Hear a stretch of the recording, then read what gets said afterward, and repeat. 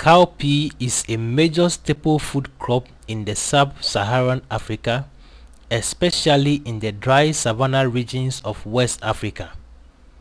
The seeds are a major source of plant proteins and vitamins for man, feed for animals, and also a source of cash income. The young leaves and mature pods are eaten as vegetables.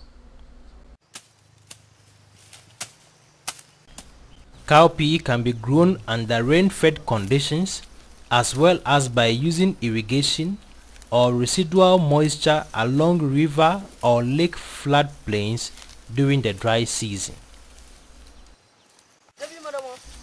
Cowpea performs well in agroecological zones where the rainfall range is between 500 mm and 1,200 mm per year.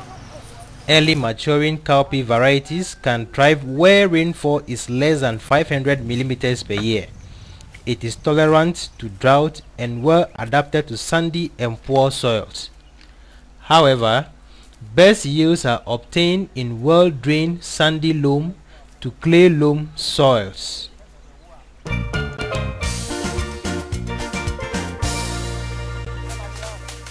For zero tillage land preparation, clear the site of shrubs and stubble. Control burning measures can be employed when trash is heavy.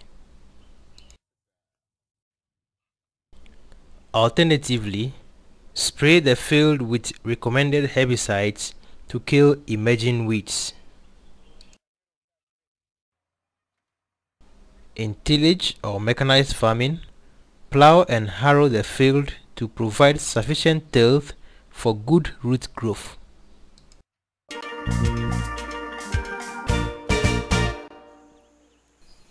Erect cowpea varieties should be planted at a spacing of 50 to 60 centimeters between rows and 20 centimeters within rows, especially for extra early varieties maturing between 60 to 70 days.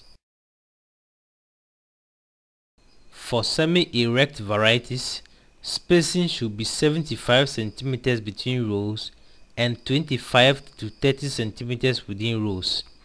For prostate varieties, plant at a spacing of 75 centimeters between rows and 50 centimeters within rows.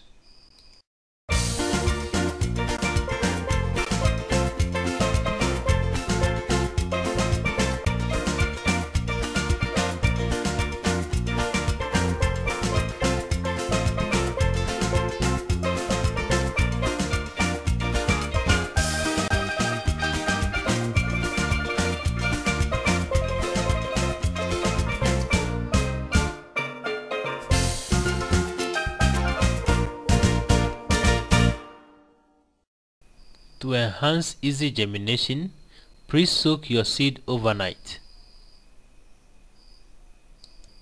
For all recommended plant spacings, sow 2 seeds per hill or 3 seeds per hill and 10 to 2 plants per stand at 2 weeks after planting.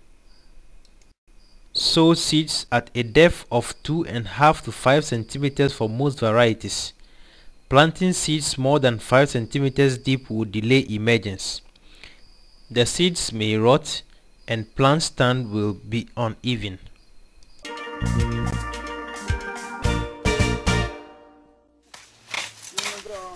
Manual weed control is the most common method used by farmers in cowpea production. Weed cowpea twice with the hoe, first at 2 weeks after planting and secondly at 4 to 5 weeks after planting to ensure a clean field. Poor weed control or delay in weeding causes a drastic reduction in yield.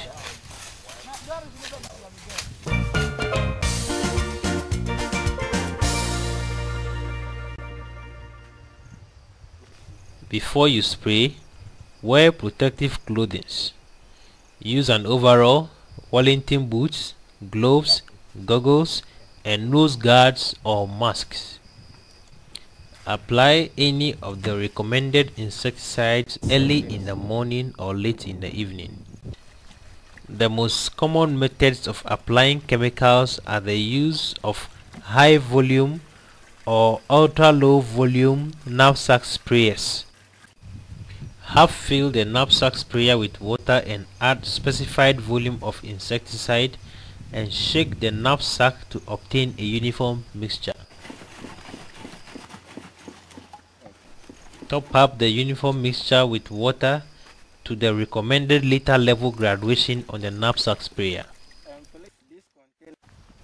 With help, strap the knapsack sprayer gently at your back. Generally, 2 to 3 sprays with insecticides are required for a good crop of cowpea, depending on the severity of insect attack and also on the cowpea variety.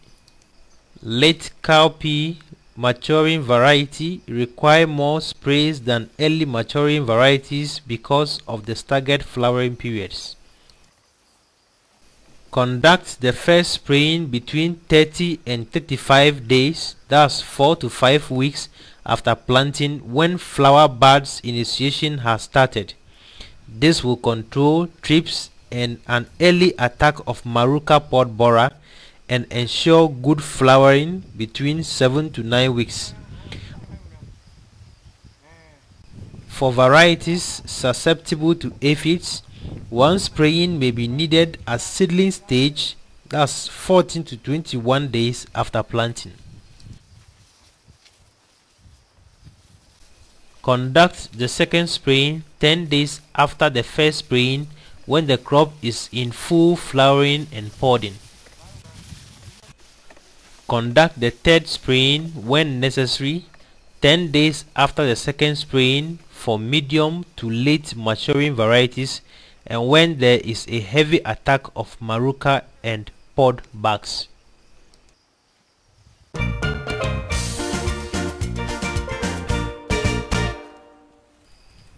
Harvest cowpea when the pods are fully mature and dry. In early maturing and erect variety, one picking may be sufficient. For indeterminate or prostate varieties, the dried pods can be picked 2 or 3 times. The pods do not mature at the same time because of staggered flowering period. After harvest, trash the cowpea pod, clean the seeds, and separate them from the chaff or hulms through winnowing.